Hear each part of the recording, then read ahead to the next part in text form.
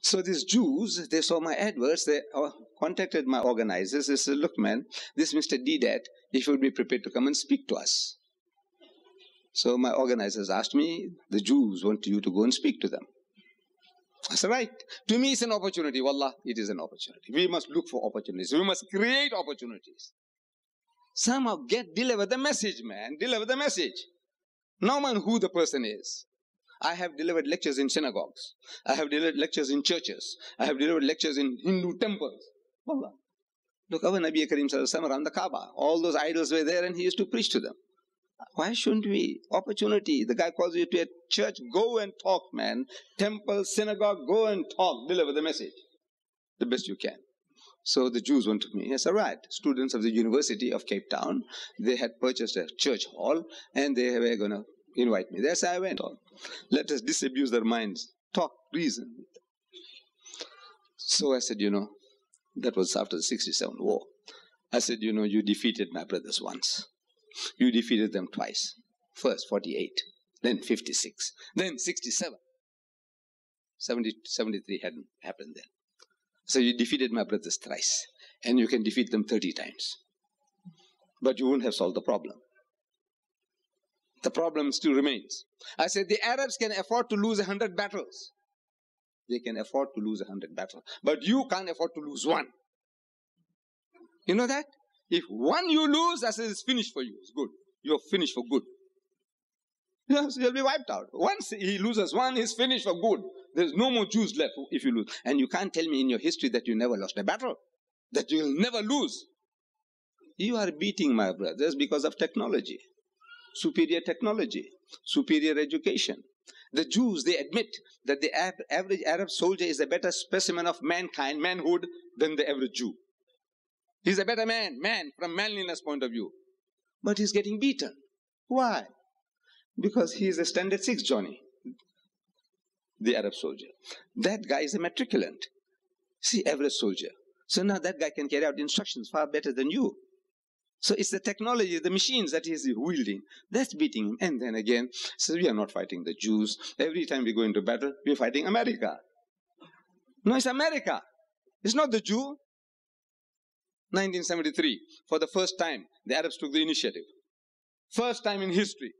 Previously, every time they were talking, we'll kill the Jew, we'll fight him, and preemptive strike. You talk, he'll give it to you. You talk, he'll give it to you. There's a saying, twice armed is he whose cause is just, but thrice armed is he who gets in first. He's triply armed. Like. You talk, you are in the right, you are in haq, but I give it to you, one and you're flying, it's finished. You're finished. You haq, you're in haq, but haq, finished, you're gone. Knocked out. This is what's happening. So, for the first time, the Arabs took the initiative. 73, the Ramadan War, the October War. America won the Jews. I don't know whether you people know.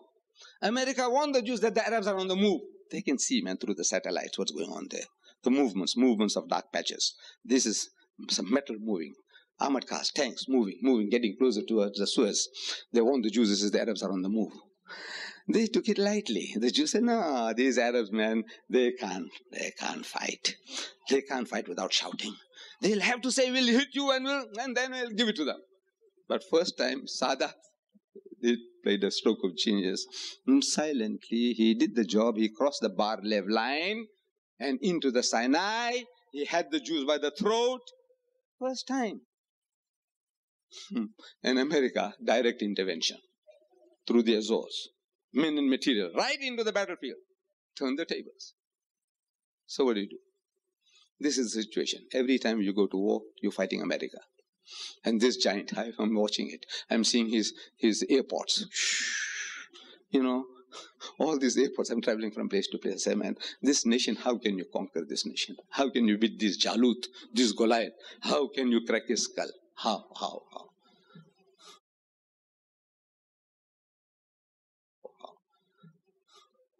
No, don't despair. His size is his undoing. His might is his undoing. But now you have to use psychology. You have to learn now techniques, how to get under his skin, how to talk to him. You have to learn, my dear brothers and sisters. You have to learn how to talk. A frontal fight, no hope. No hope.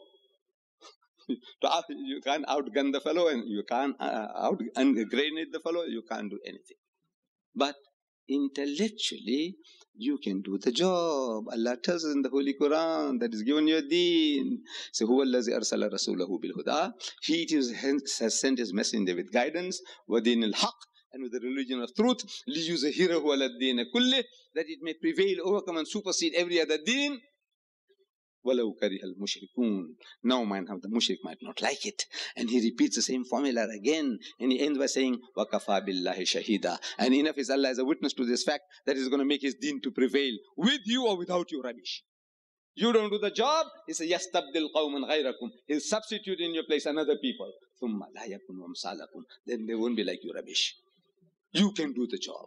But now telling them, this is the problem. You beat my brothers once, you beat them twice, beat them thrice, beat them 30 times, 300 times, but you haven't solved the problem. It's technology which is in your favor. But technology is not a closed shop. Sooner or later, the Arabs will also acquire technology. Then I said, sooner or later, this America will let you down. It can happen. America can let you down. When it suits them, they'll let you down. They let so many nations down. And it doesn't suit them. It suited them to help the Kuwaitis. They helped them, right? Suited them. Oil. If Kuwait was producing sausages, you think these guys would have gone there? Huh? No. If it suits, I said, one day, these guys will let you down. And then, what is your position? I said, why don't you come to terms with them now? I said,